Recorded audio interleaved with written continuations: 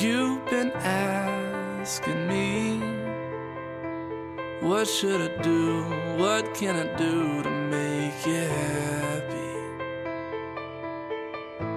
I need to shoot you straight. For this Halloween tutorial, I wanted to concentrate on the prop rather than the costume, so I made my own witch hat. 'Cause I got these wounds that won't heal. Plus, this is a collaboration with 4 talented YouTubers. Sophia Style made a cool glow-in-the-dark nail polish, and Natalie's Outlet created a glow-in-the-dark pumpkin. Karina Garcia will show you different types of makeup wounds, and Meiko Shino did a magical crystal ball. All the links to their videos are below, so make sure to check them out. To make the hat, I used felt fabric, and I made this pattern that you can download from the description box.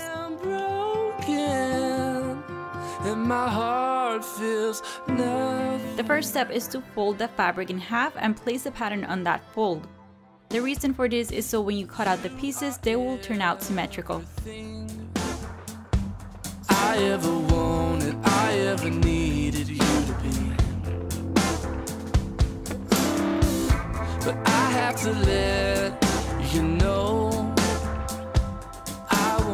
Now that you have your pieces cut out, choose the cone first and place it right side up. I got these wounds that won't. I'm using the hot glue and applying it to one of the straight sides, making sure it's really close to the edge, and then just fold it in half. I find there's walls all around me. They keep my heart surrounded. Once it dries, turn it right side out and the cone is done. Good reason why my heart is in trees and I am broken. The next step is to place the brim with the wrong side up and apply the glue around the inner circle. Then carefully attach it to the opening of the cone.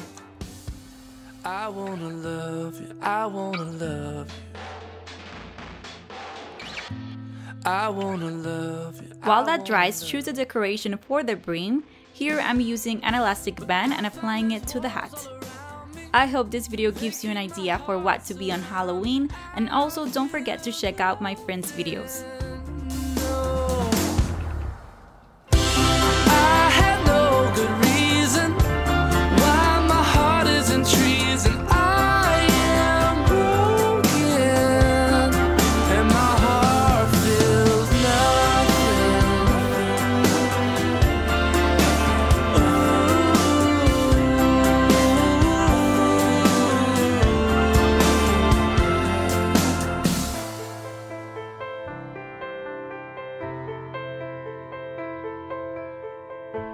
I wanna love you, I wanna love you.